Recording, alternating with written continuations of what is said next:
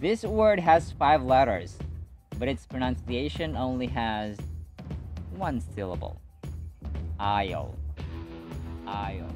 Say that one more time. Brilliant. Ayaw. Ayaw. Ang aisle mga sombreros, para madali natin maintindihan, may picture. Aisle, ito yung daanan sa gitna ng dalawang seats or ng dalawang linya ng upuan or something, no, na adjacent, no. Aisle. Being a chauffeur requires a sense of direction. Chauffeur. Say that one more time. Brilliant. Chauffeur. Chauffeur. Ang chauffeur mga sombreros to, driver, no, French term for driver. Marahil dito nang nagmula yung Tagalog natin ginagamit na chauffeur, no? Chauffeur, chauffeur. Somehow confusing, but it's denoman or denoma. Denoman or denoma. Say that again. Awesome. Denoman or denoma. Ang denoman mga sombreros, aside from nakakalito ang spelling, ito po yung ending na part na ng isang libro, ng isang movie or drama or series na iyong pinapanood or binabasa. So kumbaga pa, after ng climax, ito na yon, di ba? Yung climax, yung exciting na part. Pero ito yung denoman, yung ending na. For this word, we can pick up 2 pronunciations. It's jabo or jabo. Jabo or jabo. Can you try it? That's right. It's jabo or jabo. Ang jabo mga sombreros, ito ipapakita ko na lang sa picture para mas madali. O ayan, ayan ang jabo. Okay? Ayan, jabo. I don't need too much. I just need a say. A say. Would you mind giving a try? That's right. A say. A say. Ang asay mga sombreros ay yon, sapat na, enough, to the degree needed, enough. That's a say. Looks like chic, isn't it? But this one, it's chic.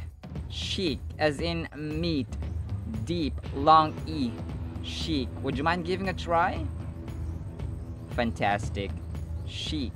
Itong mga chic mga sombreros ay ang mga fashionista, mga elegante, mga classy. At ang ibig sabihin po ay mga stylish, gano'n. So mga stylish, na madali lang naman siya, no? Chic. Chic. Did you say depot? No, it's depot.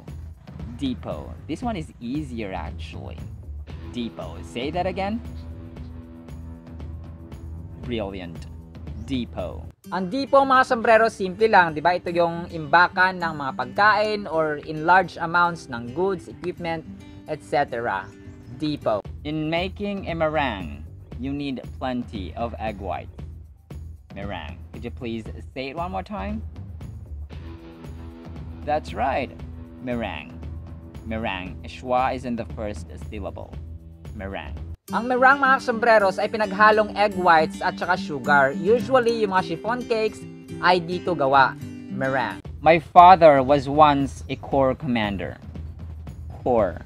Say that with me. Fantastic. Corps. Do not be confused with corpse, the dead body. This one is corps. Corps. Ang corps mga sombreros, ito yung large unit ng isang army, ng isang drum corps, or ng isang any group mga sombreros with 1 or 2 or more divisions. That's corps. This is pronounced connoisseur. Connoisseur. Would you mind giving a shot? That's right. You got it. Connoisseur. Connoisseur. Itong connoisseur mga sombreros, ito may tuturing natin ng mga judge or mga guru. Kumaga pa sila yung mga expert na taga-tikim ng alak, taga-judge sa mga beauty contest, etc. etc. Connoisseur. How do you pronounce this? It's embouchure. Embouchure. Would you mind giving a try?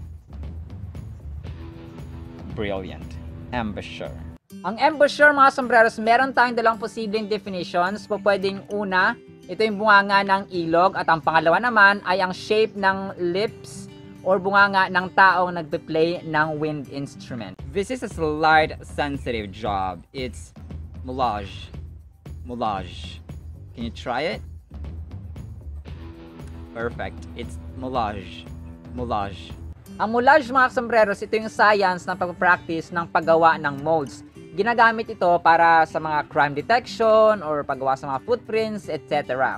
Moulage. It's hard to find chameleons, especially when they're into camouflage.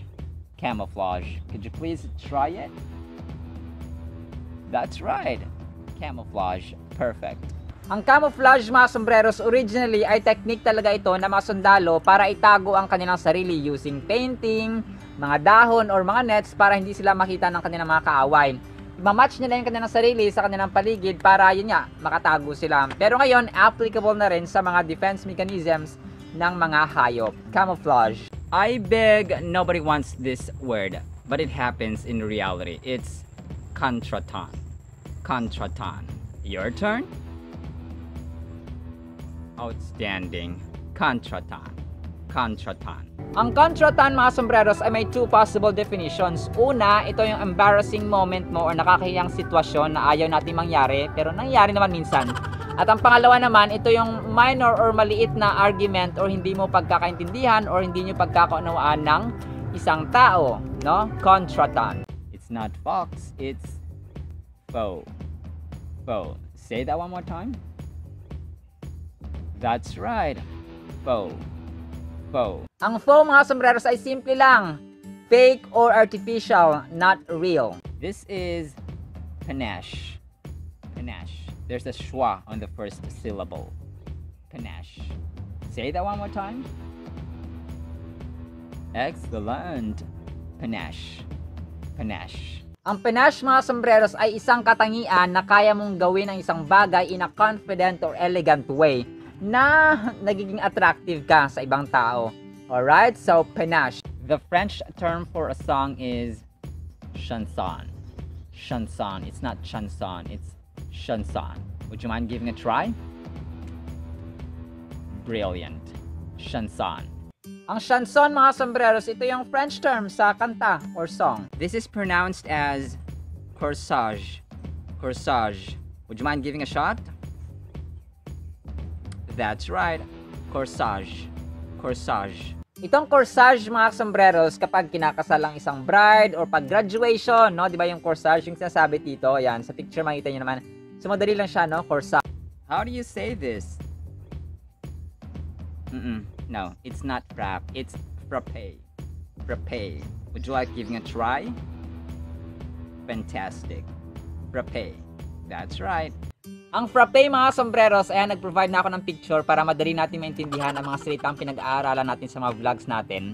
Ito yung ang daming yellow na may mga flavorings sa kung ano-ano. Pero masarap siya pang dessert. So yun po ang frappe. This French word is pronounced chanteuse. Chanteuse.